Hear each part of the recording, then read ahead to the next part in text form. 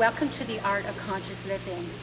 I'm so very, very pleased today to have and be honored to speak with Temple Grandin. She is a woman who has done so much for the farming, for the humane treatment of animals. She's written a number of books, and she is an absolute incredible person who is very grounded in solutions for the planet. She's not talking about it, she is a doer. So, thank you and welcome to the show. Good to be here. Temple, you're here in San Francisco and you're at the Eco Festival this weekend, and you'll be doing a talk here and a lecture. And what would you be talking about in this? I'm going to be talking about a variety of different things because I know I'm going to have people there both interested in farming and in autism. And one of the first things I talk about in animal behavior is how to be a good observer. You see, an animal's world is a sensory-based world. They think in pictures, smells, sounds, touch sensations. You know, when I first started my work with cattle, what were the things that the cattle were afraid of? They were afraid of a reflection. They were afraid of going into a place that was too dark. They noticed little things we tended to not notice. And when I first started working on this, people thought it was kind of crazy to look at a reflection. And I found if you get rid of those things that bother the cattle, then they walk right through the facility.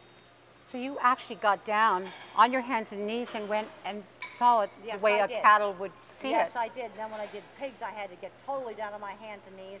And one place I went to, there was reflection on a wet floor, and we just moved the lights over about a few feet, and then the reflection went away and the pigs ran right up the chute. Also, I always get asked, since I work with slaughter plants, do they know they're going to get slaughtered? And I find that they behave the same way at the slaughterhouse as they do going up the veterinary chute. If they knew they were going to get slaughtered, they should be much wilder at the slaughter plant. Temple, what I'd like to speak about with you is that we have the people in the laboratory and in the think tanks, the scientists, and they are all there with their paper and pen and trying to figure out things. But you are very tactile. You actually went there, and the way your mind works and who you are about solutions. So therefore, I want to find practical solutions. Practical. Also, you got to get out in the field because there's too much ideology, and they're not thinking about how is it going to work out in the field. You know, the U.S. has got a very diverse climate in different parts of the U.S. Something that works in one place isn't going to work in drought-stricken Texas, for example. It's real variable. You see, I'm a bottom-up thinker, so I like to take specific examples of what works and what doesn't work, and what common denominators are in the things that work, for example. I get asked all the time about education. Well, there's an awful lot of bad stuff going on in education, but there's some schools that really work. Well, let's figure out what's in the schools that really work, but it's specific examples. You see, a bottom-up thinker, and this is the way people with autism think, is you take specific examples to form concepts. So if I was doing schools, I'm going to take specific examples of schools that work. I don't care if they're public, private, I don't care what they are. Schools that work where the kids learn how to read, they learn how to do math, they go out and they get good jobs and they stay out of trouble with the law. Those are schools that work versus schools that don't work. So it's specific to general, where the normal person who gets too far away from the practical world, it all becomes ideology, and they don't bother to go look and see what it does down on the ground. It might be doing something bad down on the ground. Right. So what I'm hearing you say is the ideology has a place in it, but also it's about getting there with the practical and being with the solutions and understanding that children, yes, they're going to be thinking about things, but you need to get down on their level and see the way that they are feeling and thinking. The normal human mind overgeneralizes. There's been very interesting research done on people with autism and people without autism. Put them in a brain scanner and have them read out of a book. You put the normal person in there, they just get they get kind of the syntax just of the general whole. They drop out the details. Like the autistic person, they get the details. Then you take the person who's got Asperger's, real mild autism, they get both the details and the whole. There's a tendency, as people get away from practical things, as our government gets more and more dysfunctional, you're getting more and more people totally removed from the world of practical things.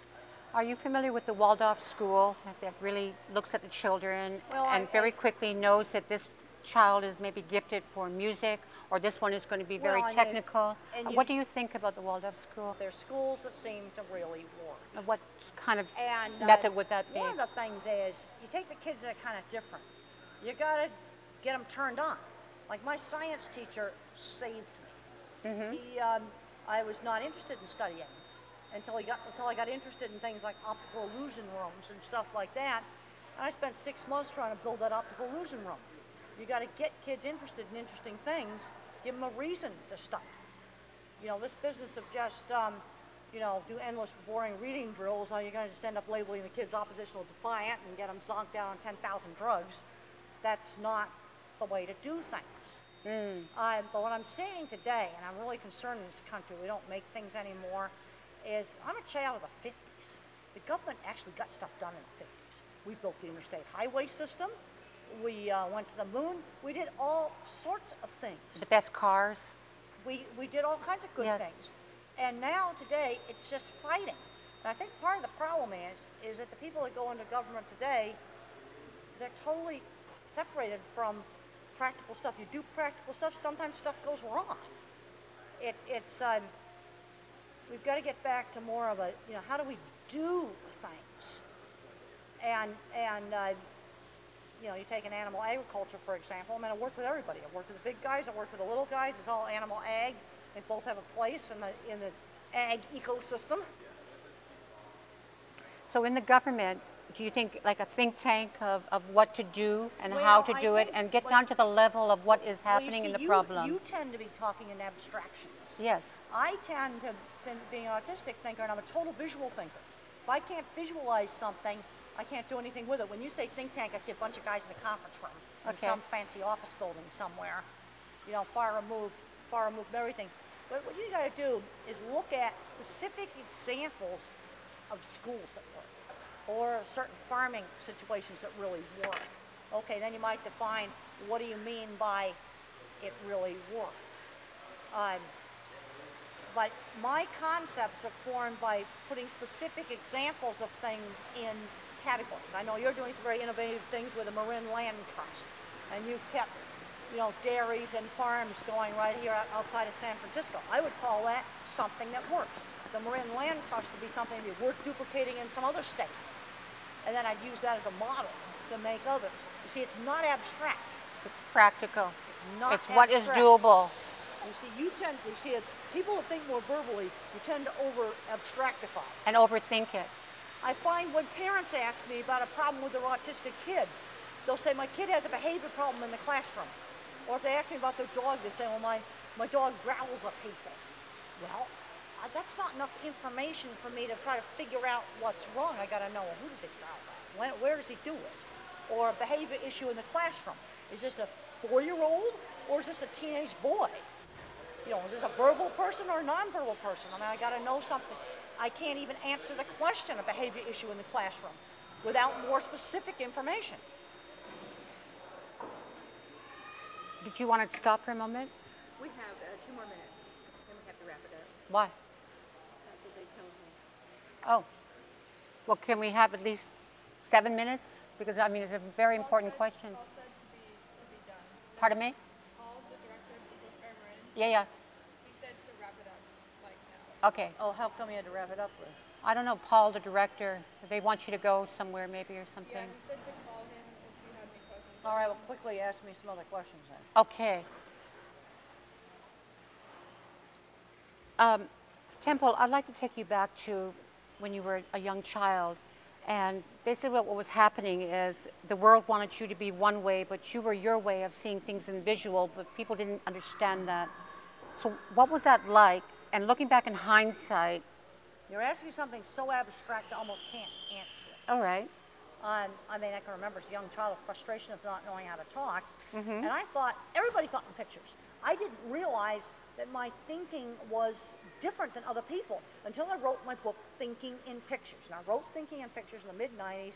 I updated it, you know, more recently. And I thought everybody thought the way I did until I started interviewing people about how do I think. You know, and I asked people, well, think about church steeples. And I was shocked to find out that most people got this vague, generalized church steeple concept picture in their mind. I just see specific ones. So my concept of what a church steeple is I see very specific ones, from the childhood ones to ones in my town. So immediately on your mind's eye screen, you're I start seeing... to see slides. They come up like slides, like a series of pictures.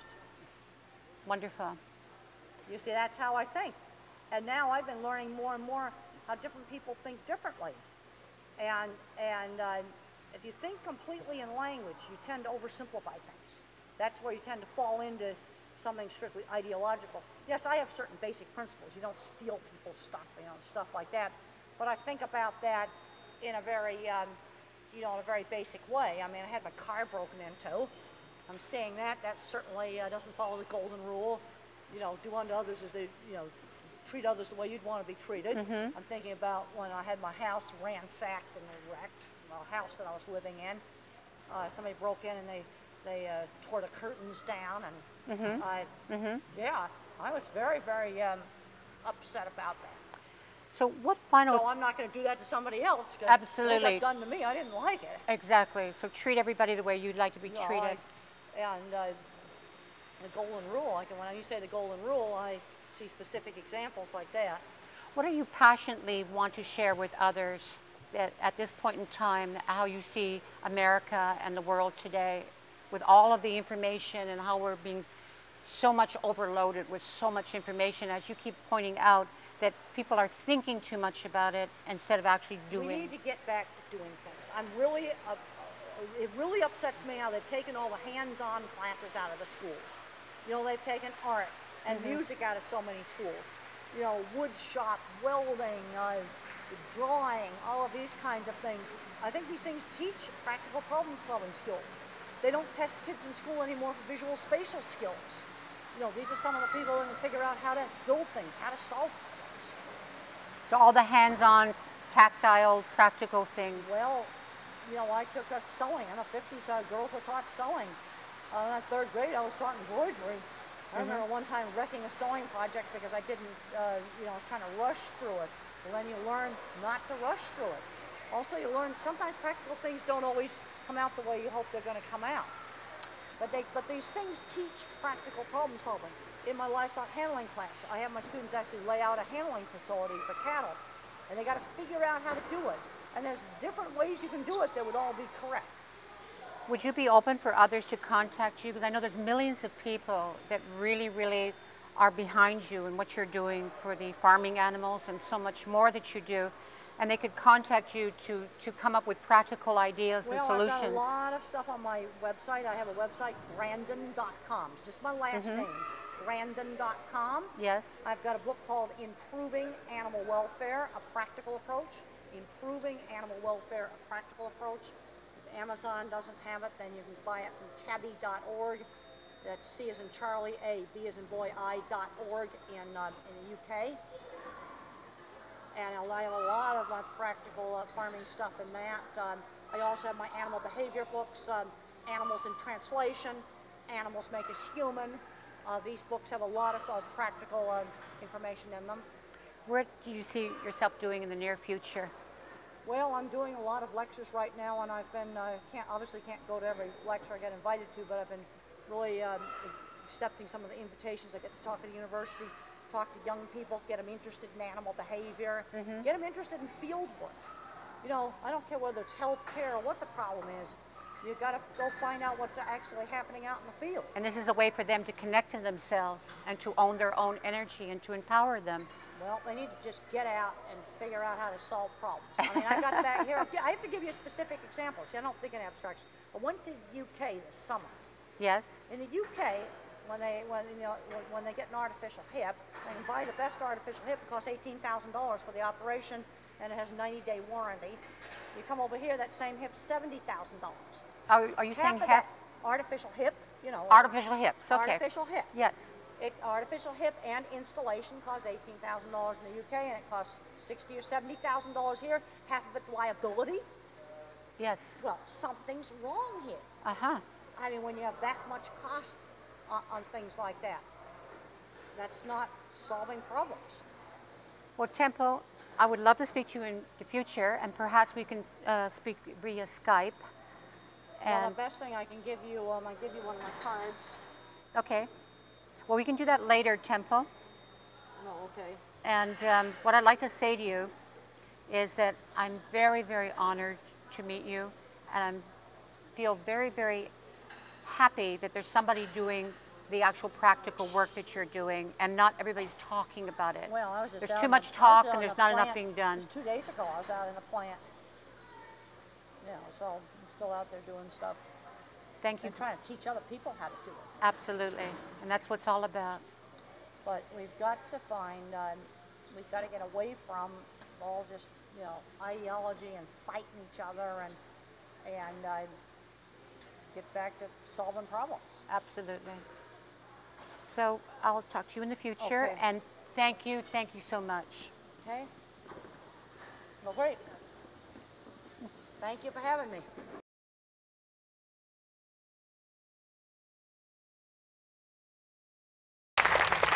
Well, it's really great to be here today. They told me I got to eat the mic, otherwise it's not going to work. And I was just wondering, how many people here is where animals is their main interest? Okay, what about autism as being the main interest?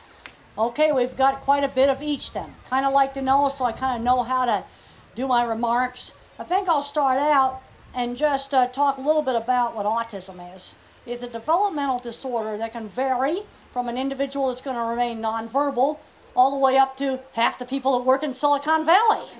Because if you take a few of the social circuits out, then you got geek circuits to figure out all kinds of really, really cool stuff. And I just saw a t-shirt over there of some big computer show and it says something like Geek Fest. And I go, yep, I can really, really get into that. Now, another question I constantly get asked all the time is how would autism help me in my work with animals? Well, I'm a visual thinker. I think completely in pictures. If I don't think in pictures, I don't think. And the HBO movie did an absolutely fantastic job of showing how my visual thinking works. Like they said, shoe, and a bunch of different shoe pictures just came right up. See, the thing is, my thinking is specific. I used to think that everybody thought in pictures. And then when I wrote Thinking in Pictures, which instantly is on the book stand, I was shocked to find out in the mid-90s that most people, if I said to think about a church steeple, or maybe think about a highway overpass, they get a generalized generic one. I see only specific ones. Now, I think most people here in San Francisco, if I said bridge, they're going to see a specific one. So I don't think I would use that. But the thing that shocked me was that other people had these vague, generalized kind of tower-like things. It was just all very vague and general. See, and up until that time, I thought everybody thought in pictures. I didn't know my thinking was different. So some of the very first work I did with cattle, I got down in the chutes to see what are the animals seeing. Because I noticed in one cattle handling facility, the animals would go right through the facility. And in another cattle handling facility, they wouldn't. And it would be something simple like orientation to the sun. If the sun was blinding the cattle, they wouldn't go in. If there was a shadow or the chute entrance was too dark, they wouldn't go in. Another thing that I had to answer for myself very early on, since I've been working with the slaughter plants, is do the cattle know they're going to get slaughtered? And I found that they behaved the same way in both places. In the movie, they had to change the name of the Swift plant in Arizona to Abbott, because Swift is still a brand name that still exists, so it's too much trouble to get the rights on it, so they just changed it into Abbott. And so at Abbott, I found that the cattle behave the same way as they did in the feed yard. And a lot of that excitement and agitation you might see at a slaughter plant is due to it just being novel. You know, sometimes you get a steer that gets berserk at the county fair and runs through the midway. Well, the reason why that happens is because at the county fair, there's lots of new stuff there the steer's never seen before, like flags, bikes, and balloons. Well, you want to get your steer accustomed to those things before he goes to the fair. You see, that is reaction to novelty. Now, the thing is, with animals, if you want to understand them, you've got to get away from language.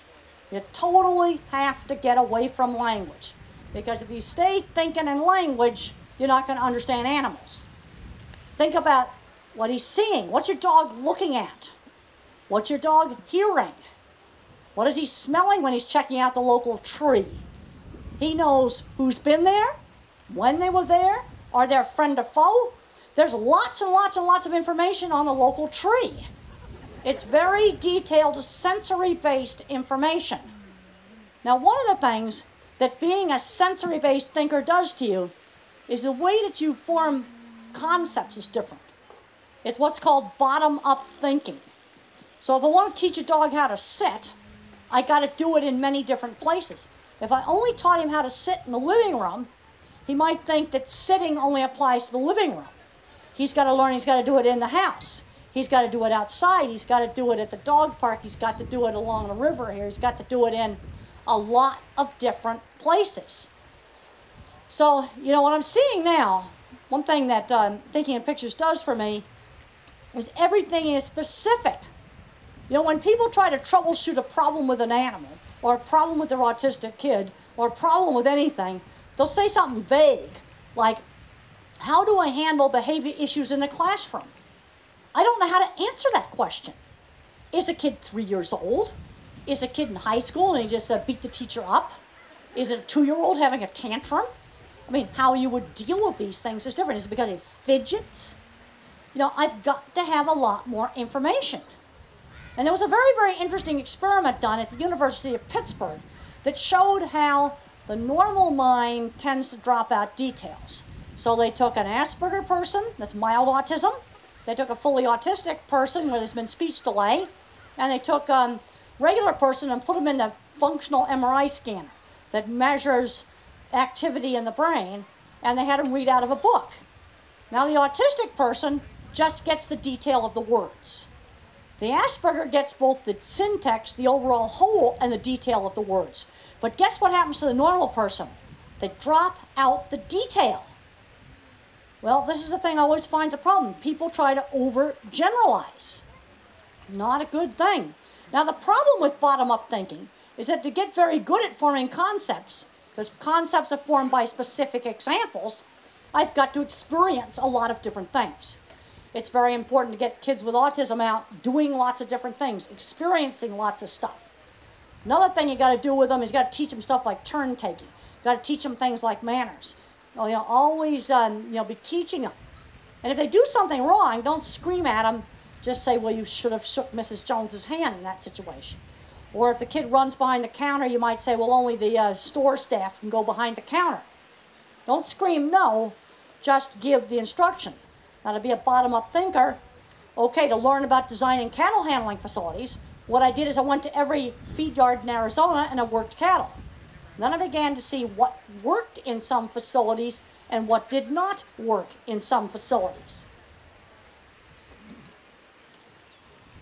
Bottom-up thinking is putting the pieces together.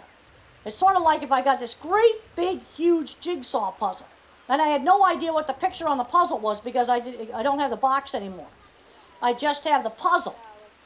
And I put it together, and I might get it a third of the way together, and then I realized maybe it's got a picture of a horse on it.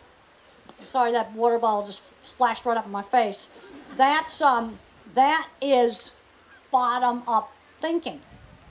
Everything that you teach an animal or you teach an autistic kid, it's done by specific example. And if you want the dog to generalize, teach him in many different places. But there's some things where you can get one trial learning, especially if it's something really, really scary. Like in my book, Animals in Translation, I wrote about a horse that was afraid of black cowboy hats. Because during a veterinary procedure, somebody had thrown alcohol in his eyes, and that person was wearing a black cowboy hat. So white cowboy hats and white hats were good, black hats were bad. Or you could have a horse that was abused with one particular type of bit. So any bit that feels anything like that bad bit, that's maybe a jointed bit, the horse is going to be afraid of it. And some other kind of bit, he'll be fine. See, animal thinking, since it's sensory-based, it's very specific. But it can generalize in kind of a specific way. Like, for example, guys with beards are bad. There was an elephant that was terrified of diesel-powered equipment. If it ran with a diesel engine, it was bad. If it ran with a gasoline engine, it was good. Because somebody had probably abused the elephant with the diesel-powered construction equipment.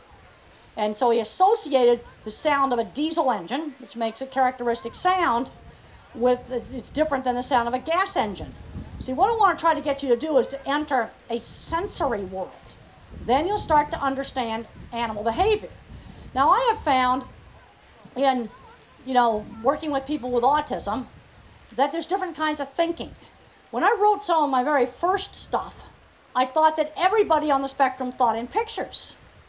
And then somebody wrote a review on Amazon.com, and they said, well, that just simply isn't true. And so when I did a revision of thinking in pictures in 2006, I put in my observations on some other kinds of thinking. But one of the things that's the same in everybody that has autism is they tend to be good at one thing, bad at something else. Very, very specialized skills. I'm a photorealistic visual thinker. Absolutely can't do algebra. There's a ton of kids that can't do algebra that need to jump to geometry and trig. And unfortunately, I never got a chance to go to geometry and trig. That was a gigantic mistake in my math education. Another kind of mind, and this is the computer programmer mind, is the pattern thinker. They think in patterns, like think mathematical patterns, think origami, think organic chemistry molecules, think geodesic domes. That's thinking in patterns. This is the kid that when he's in 3rd or 4th grade may need to have a high school math book, but he needs to have special ed in reading. And don't make this kid do baby math over and over again, because then they'll end up just labeling him oppositional defiant. And I'm really kind of appalled at how they're just giving kids all these labels and getting way too many kids on way too many medications. Now, I take medication, take antidepressants, very, very low dose of it, and that works really well for anxiety. And anybody who's interested in reading stuff about that, the Thinking in Pictures, I write about that. Also in another autism book called The Way I See It, 2nd edition, is information on medication. I don't really want to get into that now, but those 2 books recommend reading. Okay, let's get back to the 3rd kind of thinker. That's the word thinker. This is the kid that loves history. His favorite thing might be naming all the presidents. And these kids are not visual thinkers. Math skills usually about average. So you have different kinds of specialist minds. And we need to be thinking about, what can this kid do when they grow up? Another thing we got to be doing with a lot of these kids is kind of stretching them a bit more. I'm seeing too many smart kids where they haven't learned basic skills, like how to shop, how to do the most basic stuff. And so one of my big things that I've been talking about is job skills. When I was 13 years old, Mother got me doing a little sewing job. When I was 15 years old, I went out to my aunt's ranch. And at first I was afraid to go. And Mother says, well, I think you can handle it for about a week. Well, after about a week, I ended up wanting to stay there. And I really did build the gate that you could open up from the car. When I was in college, I did internships. We got to start thinking in middle school, what are kids going to do when they grow up? And I'm really appalled at how the educational system now is taking out so many of the hands-on classes. Things like art, music, woodworking, welding, drafting. Well, there's a lot of jobs out there for, let's say, for welding right now. There's a lot of jobs for certified welders. There's a shortage of things like plumbers and electricians. There's a lot of, things out there. The other thing you got to do with kids is you got to show them interesting stuff. I got all fixated on that optical illusion room. And I really did spend 6 months figuring out how to build that. You want to get kids fixated on that kind of stuff. Now, autism is a very important part of who I am. But autism is secondary to my career working with livestock. I'm seeing too many kids come up to me and they want to just talk about autism. No, I'd rather talk about medieval knights, talk about their interest in science, or they like to do computer programming or something like that. I'd like to talk about those kind of things. Because the thing is, I come out here, Silicon Valley, half the people there have Asperger's. Then I go back to Kansas, or I go down to the southeastern United States, and the kids are getting addicted to video games and they're going nowhere. They're the same guy, it's the same geek. This is what makes me kind of nuts. Now, a question I often get asked is since there's been a lot of bad things going on in the livestock industry, how did I manage to stay in it so long? Well, when I started out in the 70s, I started out in Arizona. And they had big feedlots out there, but they stayed really dry, 6 inches of rain a year, and they had shade. All the cattle had shade. So the living conditions were good. Handling was terrible. But I could see handling as something that I could fix. You know, if I had been first exposed to cattle, 2 foot deep in mud, maybe my career would have gone another way. But I wasn't. It was lucky that I was raised in Arizona. And then there were people in the industry that even back in the bad old days that did a good job. There were meat plants that did a good job. There weren't very many of them back then that did a good job, but there were some. There was the excellent Singing Valley Ranch in Arizona, Bill and Penny Porter. They were very much involved in my cattle formative years, and they handled their Hereford cattle absolutely beautifully. Those cattle had a really good life that was worth living. So I knew that animal ag could be done right. Now, in the last 10 years, there's been a lot of improvements in the big slaughter plants. Like I got asked by one of the members of the press, well, aren't you just helping them to slaughter more animals? I'll tell you right now, the plants are the same size now as they were in the late 80s. These big plants, they handle the same amount of cattle per hour now as they did 20 years ago. That hasn't changed. And one of the really important things you got to change is you got to change the management. When I first started out, I thought I could fix everything with engineering. In the 70s, I thought if I could just build the right system, everything would work fine. You got to have the management to go along with it. So I got a lot of systems in. Half of the cattle in the U.S. are handled in equipment I designed. But people weren't managing it right. Oh, there were a few that managed it right. And then in 1999, I was hired by McDonald's and Wendy's Corporation to implement their animal welfare system. And I came up with a very, very simple way to score animal welfare using outcome variables, like how many cattle fell down during handling, how many cattle were mooing and bellowing their heads off in the slaughter chute, how many cattle did you poke with the electric prod, how many cattle did you shoot correctly on the first shot and put them down with one shot. That stuff I could measure. And when we first started, it was terrible. Only 30% of the plants could shoot 95% of the cattle with a single shot. This is back in 1996. Okay, why was it so bad? They simply did not maintain their equipment. That was management. And then I worked with the McDonald's auditors, training them how to do the really simple scoring system, kicked a few plants off the approved supplier list, and there's been a lot of changes. There's still problems. And then maybe, mid-2000s, then I got really big into working on some of these little plants. We were actually in kind of the weird situation where maybe around 2005, the big plants were better than some of the little plants. The thing I have found about the little tiny slaughter plants, they're either really good or they're really awful because they're so dependent on the personality of the owner. And then some little plants just don't know how to do things right. One of my students did a study where we figured out very simple ways to improve stunning of pigs. The good news is that most of the things to make a slaughter plant have good animal welfare don't cost a lot of money. Out of 75 plants on the original McDonald's and Wendy's supplier list, only 3 had to build really expensive things. The other ones we fixed with a lot of simple things. Non-slip flooring. Oh, we put a lot of non-slip flooring in. Lighting up a chute that was too dark. Cattle are afraid of the dark. Putting up a piece of metal so the animals didn't see a vehicle going by. Put up a conveyor belt curtain so they didn't see people walking by. Block up a hole in the roof where a sunbeam came in. Just very, very simple things like that we were able to fix most of the plants. Plus lots of training and lots of supervision.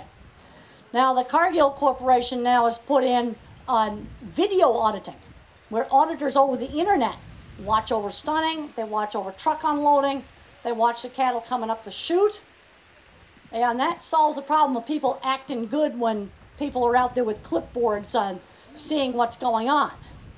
So there's been a lot of things that improve. There's still problems.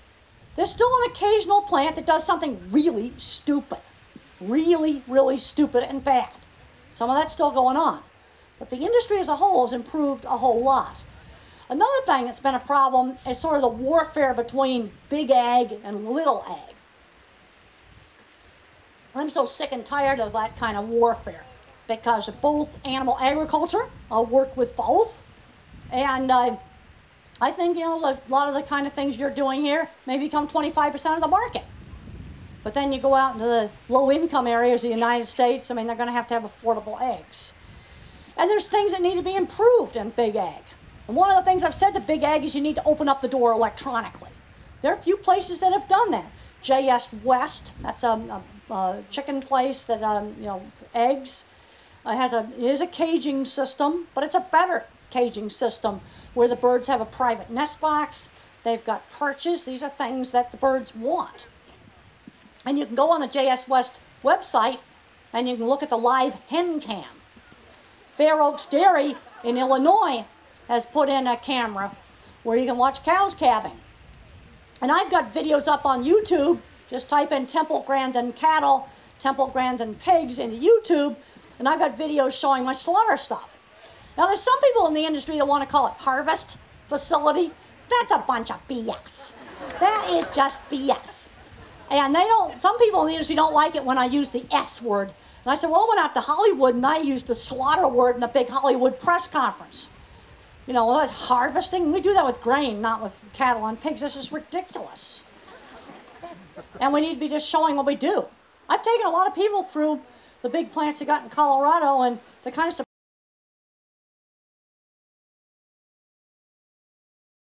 All right, so Tempo, we're here with all your beautiful, incredible books. Which is your favorite book of all the books here that you've written? Well, one book I really liked was one of my earlier books, was Thinking in Pictures. This was the first, book I really liked to talk about how my visual thinking mind works, and talk about some of my work with animals.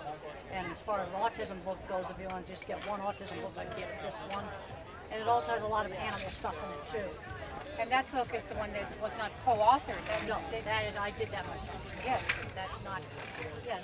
So did you have a challenge in writing? And Well, when you were writing, were you thinking in visuals to put this book together? When I think in visuals and then words narrate the pictures, and one of the problems I have is the organization. So the book's divided up into chapters, and my editor, Betsy, pulled her hair out, organizing some of my stuff and taking out things where I repeated myself. What I have found in writing is I've got to make a really, really tight outline and keep from rambling around. Scientific papers, I have no problems. I got lots of stuff on Grandin.com that's all my writing unedited. Animals in Translation. What an incredible title. Well, animals in What does translation. this mean, animals in translation? Well, sort of understanding animal behavior, and in that I talk about how autism is helpful to me in animal behavior, because as I think in pictures, that's more closely to how an animal would think. An animal is a sensory-based thinker. They think in pictures, they think in sounds, they think in touch sensations. It's sensory-based, it's not word-based, which makes it much more detail-based. So where does the macro come in? When you're detailed, do you see the macro at the same time? Now, I form a big picture by putting together the puzzle pieces. Let's imagine someone gave you a 1,000-piece jigsaw puzzle in a paper bag. You got no idea what the picture on the box is because the box is gone. Now I start to put it together, maybe have it a third of the way together, I might have a pretty good idea that a horse is the picture on the box and not a house or a person or something else. It's putting the pieces together. Now the thing about bottom-up thinking is in order to see the pictures, I got to read a lot of stuff to get a lot of pieces together. You know, I've now at the age of my early 60s, I've read enough stuff where some of the big issues in the country that I see things that we need to do. The problem that you have with top-down thinking, which is more verbal, is people tend to oversimplify. Tend to get a single ideology and then try to cram everything into it. It's not going to work.